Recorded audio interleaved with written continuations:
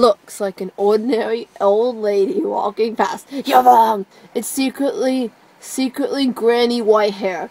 She is secretly up to a plan to destroy all the youth in the world. I'll use my special microphone to hear what she's saying. Oh, those fancy Jim Jams think they're hoverboards and they're trolleys and their automobile cars are so fancy. But that's secretly her daughter driving in that car that just went past. See that lady walking past. She dyed her hair red, which means she dyed it with blood.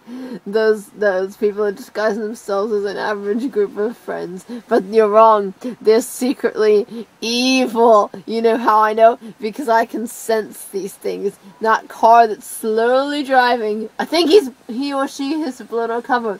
Actually, it's not a he or she. It was a person who was born a woman. I mean a man, but defines as agender. That yellow car is secretly the magic school bus in disguise. Miss Frizzle has turned evil. It's true, you people. Now she's Frizzle. Now she's Frizzle! The man is secretly working for, the evil person.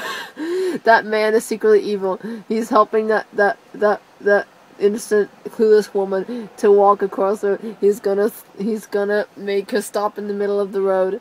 But actually that woman is secretly working for a different evil team, and both evil teams are against each other for some reason, because they both want to be the best evil team, but they're rivals. So the woman actually secretly knows of his plan and is pretending to not know so she can strike back. Anyway, you might not see that guy in the green thing over there, but let me assure you, he's working for the good guys. Or so he wants us to think. He's actually working for the bad guys. Anyway, see that red car followed by that silver car?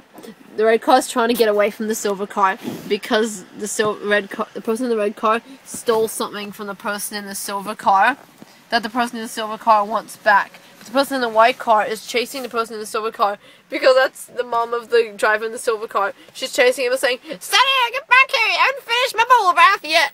And he's got the number. Hey, what number is on his shirt? Is that a 10 or? Oh no, whatever number. It stands for how many people he's murdered.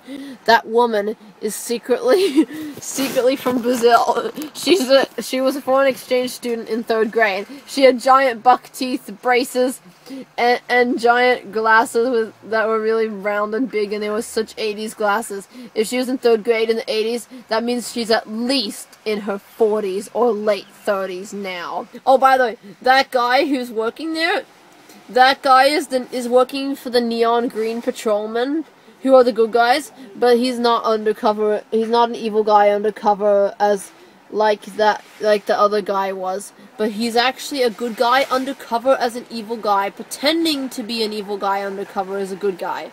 That's confusing. Anyway, the lady from Brazil is actually married to that guy who's walking away at the trolley, but they have to keep the relationship a secret because well, basically, if you really want to know, the reason they're keeping the relationship a secret is because they're from different countries. He's from Africa and she's from Brazil, and those countries fought in a very obscure world war that not many people know about, called World War version 2.5, that happened in the late 90s due to people arguing about whether 90s or 2000s cartoons were better. That lady is secretly one of Mama Taliano's great nieces.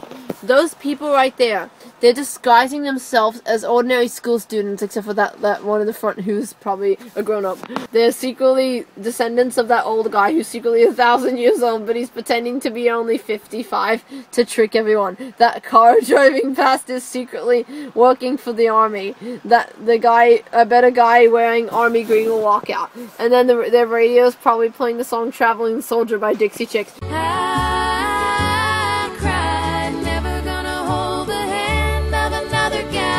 That's the yellow car. That's the yellow car that works for the Magic School Bus Evil Army Force. There's a lot of evil teams here, by the way. That giant group of people walking, they're pretending to be part of the National Fun Run, but secretly they're part of the National Boring Run. It's like a fun run, but with absolutely no fun. That lady with a trolley. The trolley looks empty, but she's actually carrying invisible drugs in it. Now she's realized that I've spotted her and is putting the drugs back. Those two boys there are secretly dating each other, but they don't want anyone to find out. She is part of the government, but she's actually dating that guy who just walked past in the background with no hair on his head except for on the back and so. Technical difficulty, just wait a minute, sorry about that. Now for a little song. This is a different version of a song that is really old. It's like a rock version. No, no, no, no. But all she left in my hands was a little flower. Was she a dream or reality? I may never know. Whoa, whoa. Every hour I think about her, but all I can think is of the flower. Think of his flower. So she just walked away. Never saw her again. But I went to the park. There was loads of rain, and then I saw in the distance in the sky there was a flower falling through the sky. I was wondering if I would ever see the flower girl again. Was she even real or was she just a dream? I thought I could feel it, it seems. But maybe it was fake. Maybe it was just a dream to me. By the way, the real version sounds nothing like that, which is why it's funny. That lady was secretly from Russia, and that man is secretly her great-grandfather, who she thinks is dead, but he's actually alive. He's just pretending to be, he just can turn into a ghost. He can disguise himself as a ghost to make people think he's dead, by turning his legs into a ghost tail and making a wispy outline around him. And he can float too. But she even thinks he's dead, but he can still talk to her by pretending to be a ghost. That man in the purple top, he escaped fat camp.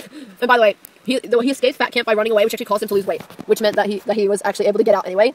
So that actually helped him. So they didn't chase after him because they were like, oh, if he keeps running, he'll just gain his target weight, go to his target weight anyway. So let's just leave him. So now he's just a normal size. That group of people is disguised as an ordinary average family, but the little girl, quote quote, in the school dress is actually secretly a 45-year-old man in disguise. I know, he actually pulls off the best little girl imitation out of every old or middle-aged man in the universe. So he's the only middle-aged man who's actually able to pull off a little girl impersonation authentically.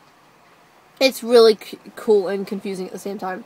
That woman in the red top is named Laura Caitlin Ingleby, and she is secretly dating that woman in the blue top. And that woman in the blue top is the mom of that woman with the orange hair. That woman with the blue top is looking for her date, Laura Caitlin Ingleby, but she just missed her.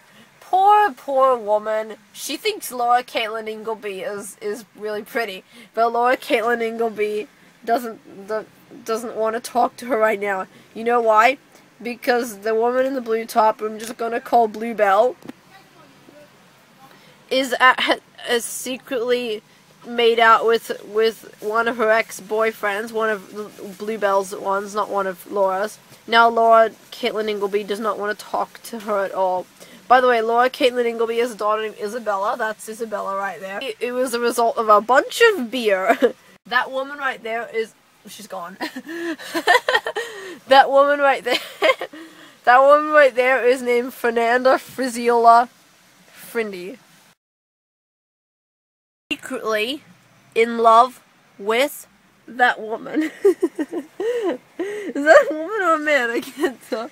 No, that woman is secretly working for Mama Italiano's Italiano force. That man is secretly in love with that woman, and that woman is in love with that man too. And by the way, you may think that they don't like each other, but they actually do. You know why? Because the woman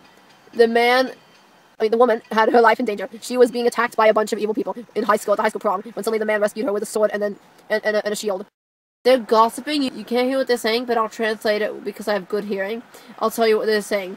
One of them, the one with really, really long hair that was like really dark brown, black, whatever, was like, oh my god, that man with the blue shirt.